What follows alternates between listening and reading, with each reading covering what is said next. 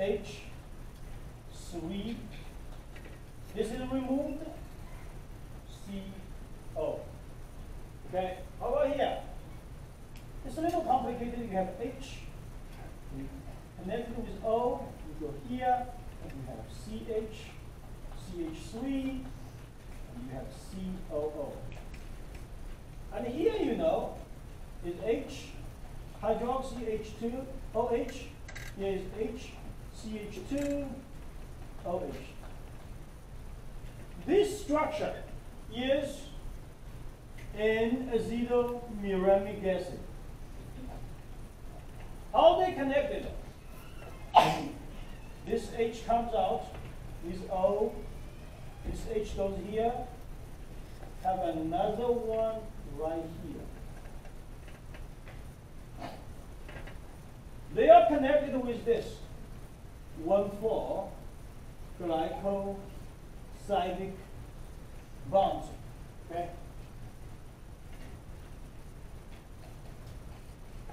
Now, what's going to be the difference between this one and that one?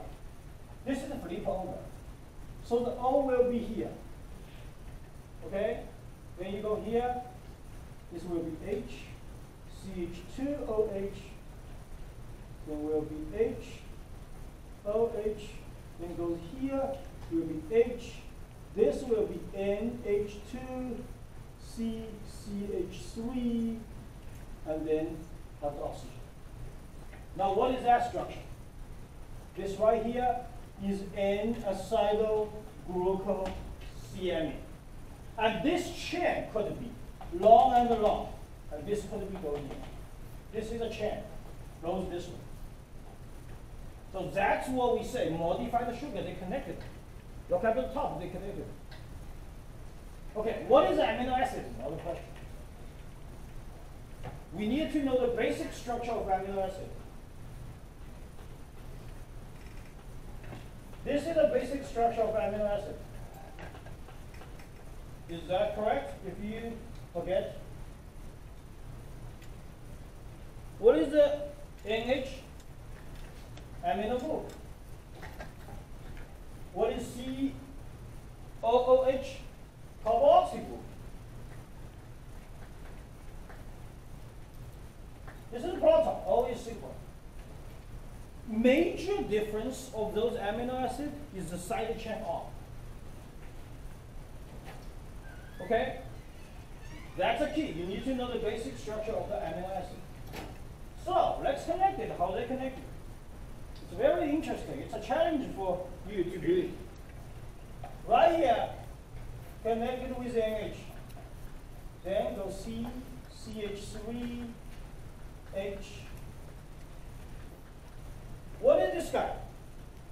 If the R is H, it is, sorry, CH3, it is alanine. And this R is on the left side, so this is actually L-alanine. Okay, we added one amino acid there. We're going to add some more. So what we do, go down. Have an NH, then go here, we have a C, we have an H, okay? Then we're going to have a COOH.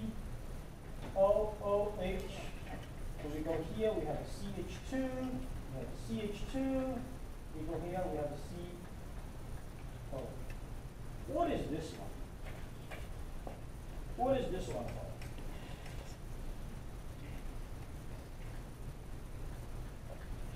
What is this one?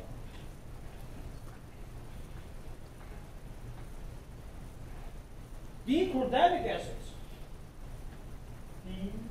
Glutamic acids. Okay, you may not remember this. Do you like glutamic salt? It's very tasty. Make a soup. You add glutamic salt there. It's tasted very well, but don't eat too much. Otherwise, you're going to have drinking lots of water. That's glutamic acids. Okay, what are we going to do? This guy here, going to connect it with another MH. Okay, then go here. Will be H,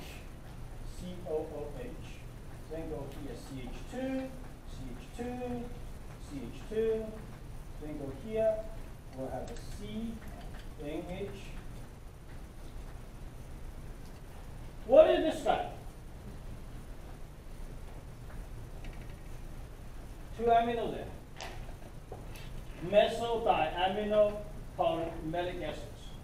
Just say EPA. Okay? EPA. Now what we're going to do later? Go here. NH, CH, CH3.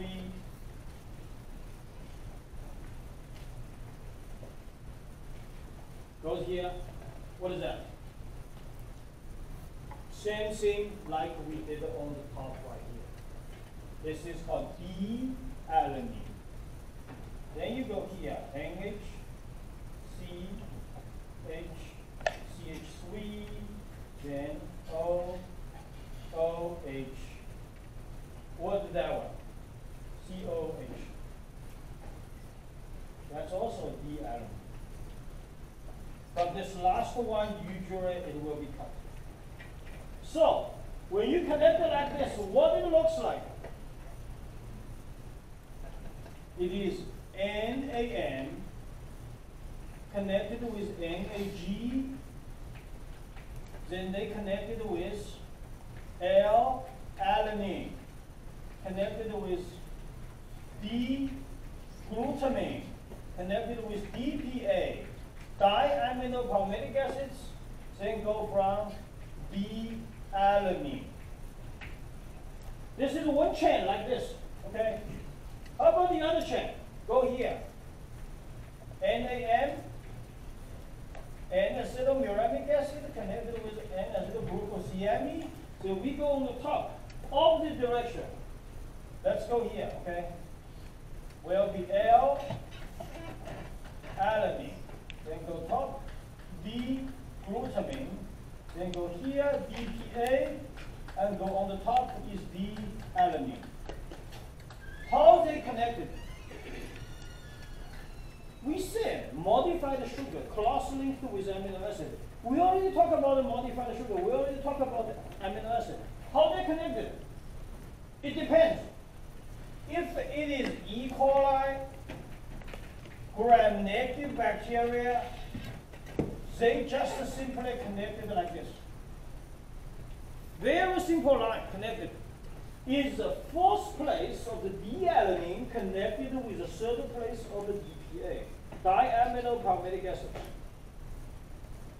So it's simple. How about the gram-positive bacteria? If it's staphylococcus aureus, what is going to be? It's a little bit complicated. What are they? First of all, add the amine group right here. Here's some charge. Second, you have this guy right here, is that right? This is DPA. We have another amino acid, is lysine. Looks very close to that. What does lysine looks like? Do you remember? CH2, CH2, CH2, CH2, then go on the top, NH3. We'll talk about this, okay? So, these two are very similar. For gram-positive bacteria, this will be a lysine. This will be a lysine right here. Again, another thing. We know gram-positive bacteria peptidoglycan is sick, is that right? Another reason, the cross-link here linked with glycine. What's the structure of glycine? You should all know. It's the first one. C, C-O-O-H, H, and H. It's a non-chiral amino acid. The others are chiral, is that right? So, that's the difference. Now we're going to go back and talk about this lysine. So many CH2 and the NH3 at the top, we call this epsilon amino acid. Is that right? Which product has this one a lot. Milk powder. Did you ever buy a milk powder in your room and 3 weeks later you didn't eat it, or a couple months later it turns yellow? You never drink, you never do milk powder, maybe just for milk. That's called the Maillard reaction, because the amino acids reacted with sugar without enzyme. Okay, so the milk powder, we have a Maillard reaction, and that's lysine reacted with sugar without enzyme. So we call it a non-enzymatic browning. So that's what the lysine for. And for gram-positive bacteria, the same thing. Here I have a lysine. Okay, that's interesting. So that's the structure. Now another thing we also want to talk. We talk about the lysozyme, is that right? We talk about lysozyme, we talk about anti-phagosome, all those things. What they are targeted for. Is that a 1,4 glycosidic bonds that connected with each other? So, lysozyme could be attacked with. And the penicillin could attack with.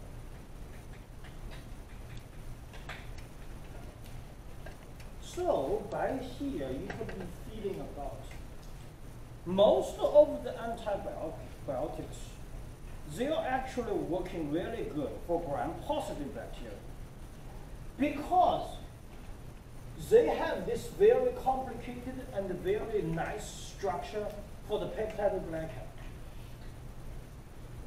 And gram-negative bacteria, we draw the picture already, it's very thin.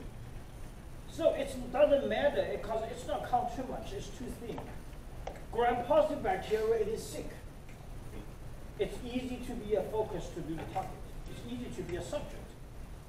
Another thing you also need to know, we will talk about this later, most of these antibiotics, they are more effective when the bacteria is growing. They are building the peptidoglycan. They are building this long chain. Because there are so many glycosidic bonds is building. Then you attack it, you can crack it. Once it's already formed, sometimes it's difficult because the bacteria will have another way to repair it, which is we call antibiotic resistance. So when you see the structure here, you will be understanding that's a target attacking by antibiotics. And for gram-positive bacteria, it's very good because it's heavy. For gram-negative bacteria, it's very thin. And for gram-positive bacteria, when it's growing, it's even better because they're building them. Therefore, in the scientific area, we give them a name called, this name I need to be double checked. They call protoplast. Protoplast. If your targeting is gram-positive bacteria, the cell will start to cracking. And they call it spectral plast. If the gram-negative bacteria, the cell wall, the peptidoglycan start to crack it. And both of these are going to be the function coming from the lysosome. So that's what the lysosome for. Okay? So this is the whole story. And I want to tell you, want to show you this one is explained very well what this word means. And for me, this is like a cartoon movie there, which is you can understand by yourself. Now, we want to test you those chemicals. That's your organic chemistry teacher's job to do, and that's your biochemistry person's job to do, how they connected. But I will explain to you because you will see it's amazing for these things to connect together and to have the peptidoglycan. And this is well explained in the figure here. And you can see how they connected. They connect the cross brings with each other and with modified sugar and amino acid. So therefore, we move on to some of the ED stuff. We already talked about this. Gram-positive bacterial cell wall. We already draw it, so I'm going to skip these steps. Plasma membrane, you have a space there, periplasmic space. Very heavy peptidoglycan have teichoic gases on the top. And the function for teichoic acids is unknown. Okay, so we want to mention this. Teichoic acids, the function is unknown. Is unclear. We don't know what's it for, but could it be the transferring, could it be the support? We don't know exactly what it is. Gram-negative bacteria, the cell membrane, plasmic space, and you have a very thin peptide of glycan, and outer membrane. We want to talk really about is at all the way top, at the place called LPS. Okay, you cannot see it, so we're going to change LPS. Lipopolysaccharides.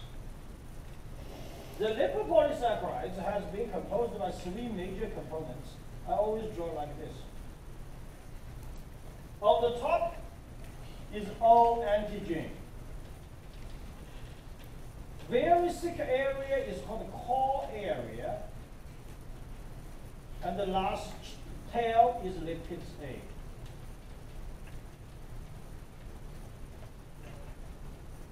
So we want to talk about these things. First of all, LPS lipopolysaccharides is a very tricky stuff for gram-negative bacteria because they will generate endotoxin.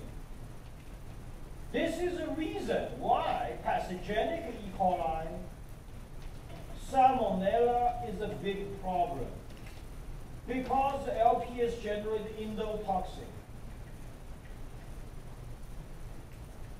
The second thing, the structure of the LPS is good for us sometimes to do the identification. Because you have O antigen here. So we could name it after we do the serological typing. Therefore, it comes out with E. coli O157H7. This O is O antigen. And serological typing 157. The core area doesn't matter. How about lipids A? Do you remember the gram-positive bacteria, gram-negative bacteria, the gram stain? Besides for cell wall theory, we have another theory we call the lipid theory. And I said for gram-negative bacteria, they have 10 to 15% of lipids. The major components is that lipids A. So that's something very interesting for this structure. Now let's go back to talk about this endotoxin. This endotoxin is really bad. But there is a good thing.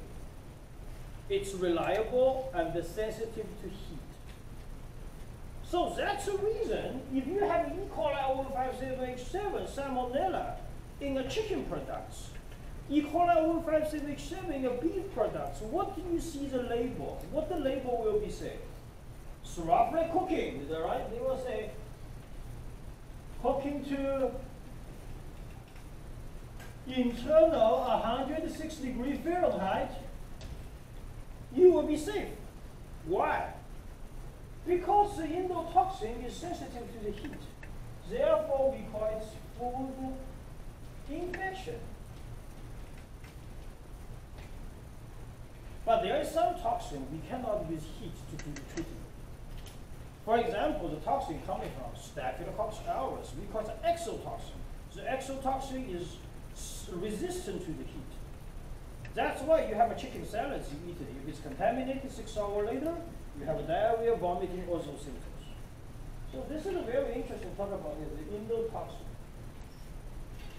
By here, you can see, using antibiotics, it's not going to work for this stuff very well. Otherwise, E. coli O157H7 will not be a problem. Which means, can we do like we eat undercooked beef, then we have a diarrhea, or we just drink a cup of penicillin, then we can prevent. Before you go to restaurants, order raw beef, you just drink a cup of penicillin, it's going to be the prevention? No, it's not going to work here. Because the gram-negative bacteria, the LPS have the endotoxin, and they have a very thin peptide glycan. So that means, tells you, most of the antibiotics is working very well for gram-positive bacteria. For gram-negative bacteria, not really. In other words, it tells us even for bacteria, those drugs are difficult to do. How about for the virus? It's more difficult to use drug to control. That's why you have all the problems for this COVID-19 issue. So when you learn in this class, you will be very well to understand it. Once you see this structure is more complicated, it's good for the pathogen control because there are some targets you can do. If some antibiotics doesn't work for the glycosylic bounce, you can work for the side chain. And we'll talk about that later on when we move to antibiotic section. They are attacking for the side chain because it's complicated. If they don't have the side chain, that's only target. Okay? Another thing, good thing is that this is cell wall, and the human being and the animal do not have the cell wall, so it's safe, relatively safe for the human being. Okay? So that's something very interesting. You can dig a little bit and know about. So this is gram-negative bacteria. We talk about LPS, lipopolysaccharides, pouring, all those things. And we had a small requirements for you. Can you get familiar with this? In the exam, we could do a label for you. We're going to practice that before we have the real exam. Okay, we have some practice questions for you to label these chemicals, these not chemicals, these structures, because it's very important that we talk about the difference between gram-positive and the gram-negative bacteria. In case you don't understand it, I have another slide right here. So that is actually the conclusion of the first and second slides, which tells you again the difference between gram-positive cell wall and the gram-negative cell wall. So basically it's there. Okay, so we're going to move on to the next section, capsule. Capsule, I will go very quick. We already talked about the capsule stand, so don't want to spend too much time here. Streptococcus pneumoniae have a heavy capsule. So Streptococcus pneumoniae have it. Another guy which has a very strong capsule is Klebsiella pneumoniae. But we will mention this. Although both named by ammonia, Klebsiella pneumoniae is a very light ammonia in the United States, only responsible for 4%. We'll talk about that. So, what's the structure of the capsule? Polysaccharides, sugar, and it's anti-fibrosome to let the bacteria be survive there and further penetrate into the host cells. And we can do a capsule stand, and obviously you see this is a very typical negative stand. We stand the background, we use nigrosin or Indian ink. So that's for the capsule we talked about already. The ribosome, we mentioned a little bit. Just want to emphasize one more time. Okay, the ribosome. Bacteria has ribosome. Bacteria does not have lots of the other machinery, but they have ribosome. Now the ribosome is a place for what? For protein, for translation, generate protein. And for bacterial cell, it has 2 units. The large unit is 50S, small units is 30S. However, always remember, it's not a simple mass. When they add up together, it's 70S. Why? Because this S is the Vandenberg unit.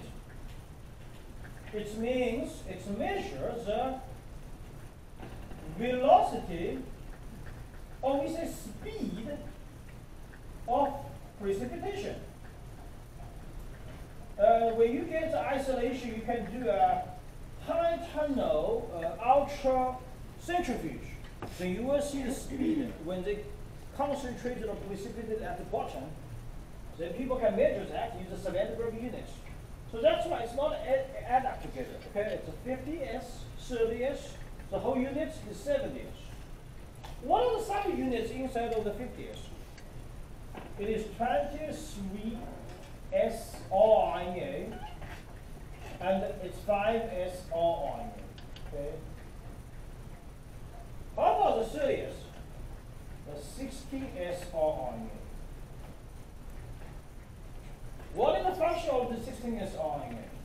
to recognize the SD sequence. Is that right? That's Shine-Nagano sequence.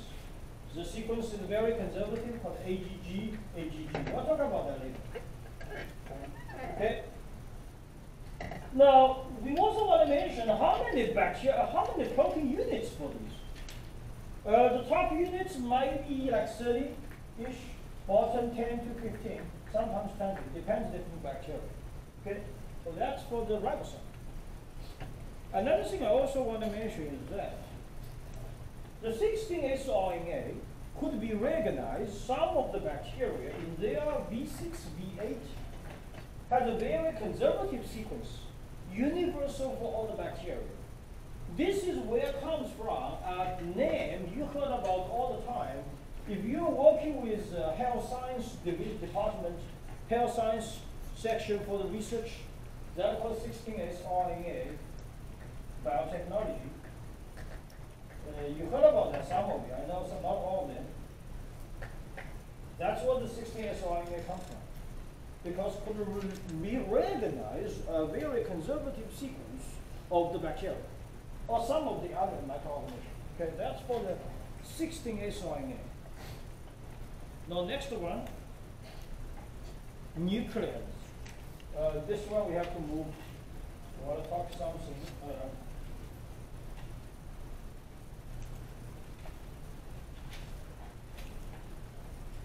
Nucleons, basically, we talk about is RNA, DNA, chromosome, and the plasmids, all those information.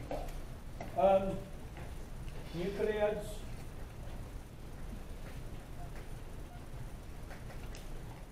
You want to talk about chromosome?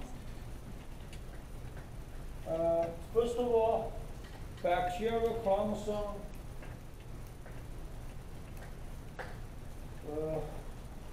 SOME. Chromosome. Bacterial chromosome is very long. It is actually twisted, or we say folded. Now, why is it folded? Because in the chromosome there is some of nuclear associated protein. Those proteins, amino acid is positively charged. And the DNA sequence of a bacteria is actually most of them negatively charged. You know that. So they could combine.